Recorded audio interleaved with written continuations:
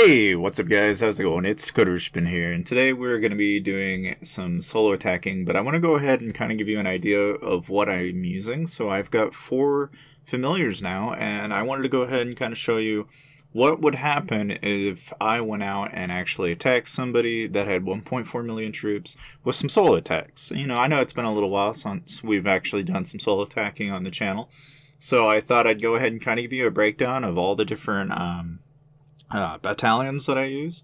I always like to use 50%, like I honestly like to use 50,000 tier 3 buffer, and then I just put the rest into tier 4. I like to put 4 units into the other types, and then this is kind of what I use for attacks. Obviously, it's not all the way maxed out yet. I do happen to have the Blackwing familiar for my range, which is kind of nice, so we can kind of get an idea of how good and how strong that's going to be, even though it's on level 1. I mean, it's not completely maxed out by any means, but I thought, we'd go ahead and kind of play with what we could actually manage with this. Now, of course, I don't know 100% on how well this is going to do, but I thought I'd go ahead and show you. This is kind of like what my stats look like for the different gears. I have like 300-ish for my infantry and range, and then my Kavsa is the best one I have, which is almost at 400% in terms of stats on the attack stat. Anyway, so essentially what I ended up doing is I went out and scouted a bunch of players all over the kingdom. Alright, now D5 Zepe is the guy that I ended up targeting. Now this guy here is 206 million might after the fact, alright? And he was wearing monster hunting gear at the time. He wasn't really paying attention, but as you can see, when it started, he had 225 million. So what I like to do is I like to test and see what they have. So a lot of the time I just throw what I call just, I don't care troops, basically. So I'll throw in like a little bit of tier 3 maybe. I'll throw in some tier 2 or tier 3 or even tier 4 siege, because essentially I have to get that wall down in order to really see what he's got for a front line.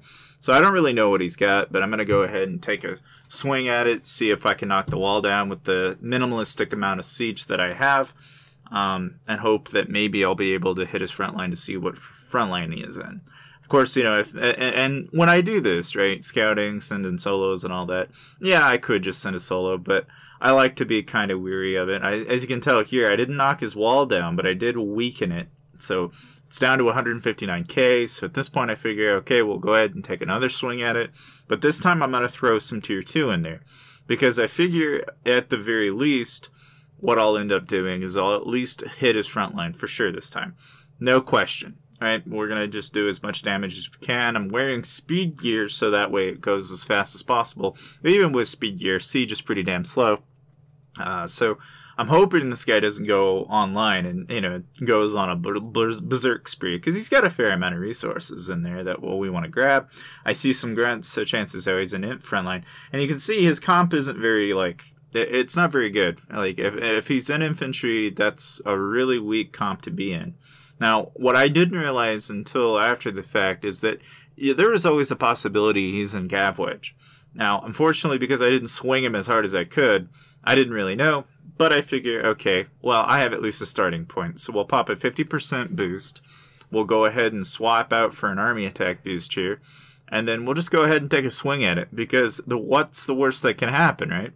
So I went ahead, went infantry, because my theory here is if it's infantry, right, then hopefully what'll happen is I'll hit his infantry, and then what'll come next is his cavalry. That's the hope.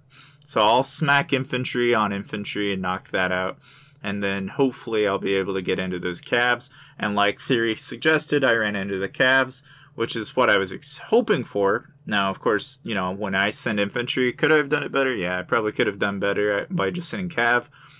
Or even sending range would have done significantly better, but I figured just in case he was in wedge, then I would at least, it would deter that, from actually hurting me if it was.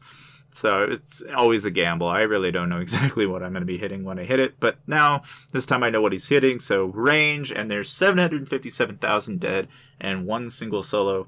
So I knocked out all his tier 4 cav, all of his front line basically, and now really all he's got left is infantry. But as you can see, the heal bill here is not terribly great.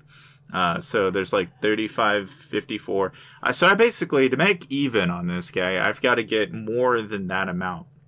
And so a little pricey, obviously, but not so bad in the end, really. Because again, I'm getting kills here, guys. I already got a couple million kills right off the bat from hitting this guy. So at this point, we're going to go ahead and finish him off. So with this one single solo, we're going to go ahead and speed it up, swap to infantry gear, and let's see what we got. So we got his leader, 398,000 dead, just like that, no problem at all. And so, again, this is just with 1.4 million troops. A pretty easy target, to say the least. Obviously, you know, the better the target is, or per se, the easier he is to knock out, the better. Now, this guy happens to have like 500 mil, so I'm going to go ahead and try to zip out his resources as fast as I can, wearing speed gear, and sending all the high-tier army capacity units that I got, trying to get as much of those resources as I can possible. Because, you know, if I don't clear him out fast enough, then there's a chance he can shield, which I don't want to have happen, because again, I'm trying to make more than 50 million off him if I can, because again, that was the initial kill bill that I ended up having to pay for knocking him out, not counting the troops that killed in the process. And as you can see there, he went ahead and shielded. So at that point, I'm like, well, okay, that's gotta, I had to have come close. So I was pulling 5 mil across, which is pretty good. And towards the end, I was starting to really pull in a lot more. But you can see there, I've got 70 mil, so I've already made a gain of about 10 million resources across, at least, just from hitting this guy. Now you can see he's got a lot of resources in there, but now he no longer has 1.4 million troops, and he's down 25-ish million might, which is a good chunk of troop might, really. But it goes to show that if you're not online, not in war here, and you're not shielding, you're going to get hurt. Now, of course, that doesn't say that it wasn't painful for me. I lost some tier 3 in the hit, but that's okay because I can Gryphon trap when I'm lower on troops, and so it doesn't bother me as much. But in this single hit here, let's go ahead and take a look at the battle and actually kind of get a glance at just how painful that is. Because again, this is when I hit him with infantry. And so that hit there cleared him out, no problem. But this hit here, I'm really fascinated by it, because this is when I sent range, and this is with, you know, the benefit of that new Blackwing familiar that I was telling you about. Because I'm really curious just to see how well it does, even on the bare minimum. Really, like, what is it gonna do? So like there, you can see it goes for the largest squad, which in this case was his range. And you can see it did take it down a notch. Like, it did take a little bit.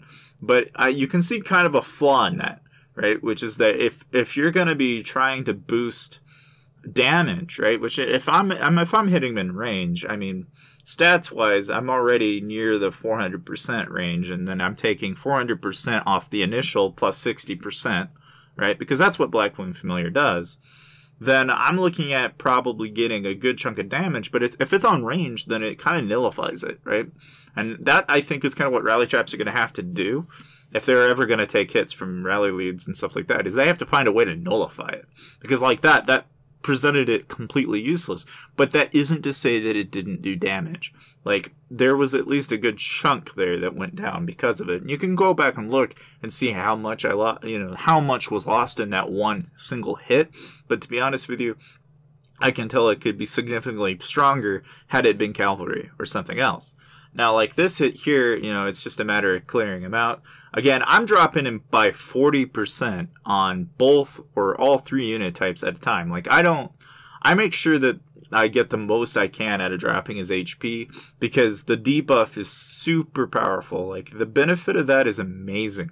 Now, of course, to add on to that, because I have 4 familiars, I'm also getting squad attack from Pyres, which is incredibly powerful as well.